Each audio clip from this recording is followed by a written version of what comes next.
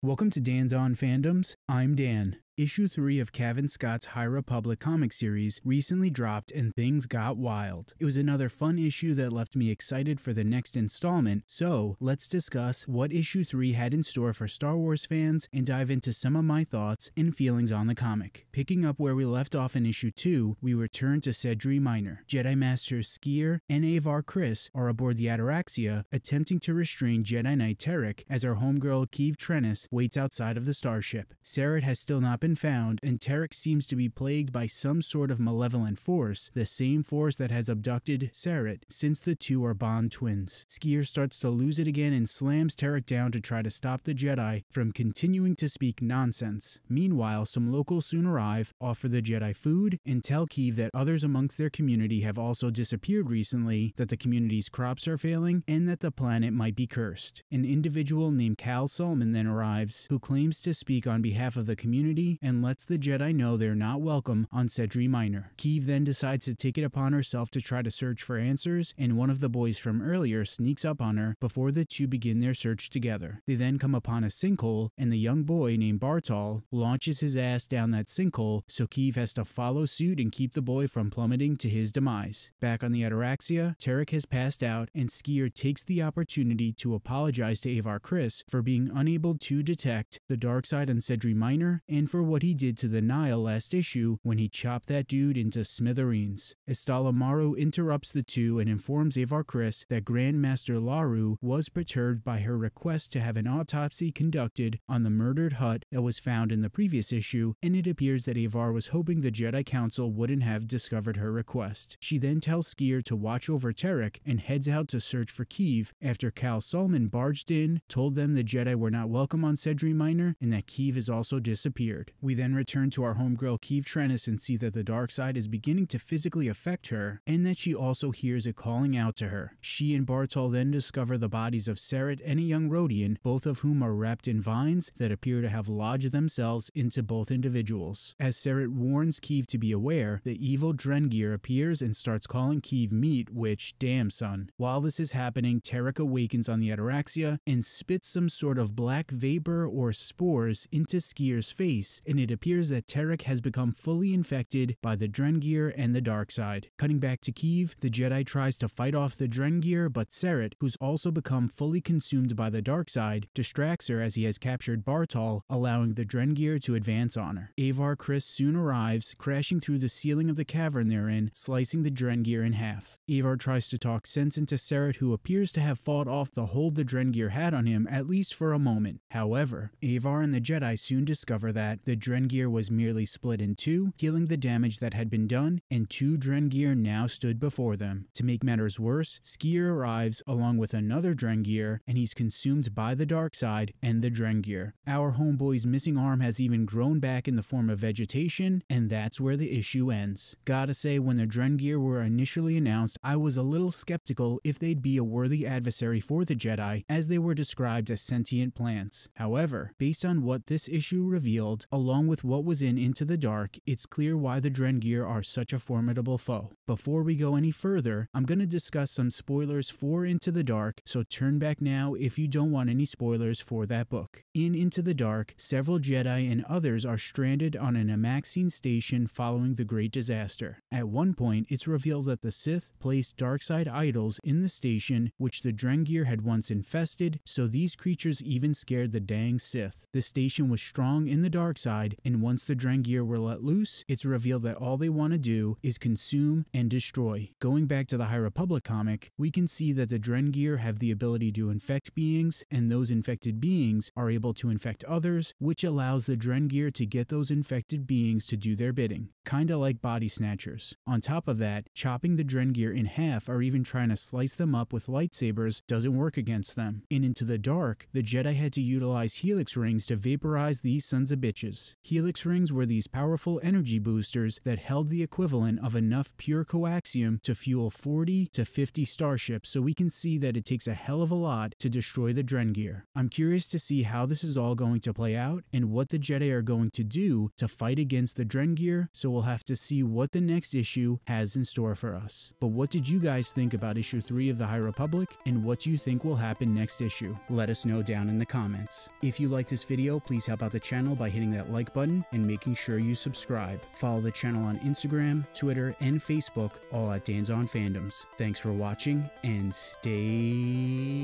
nerdy.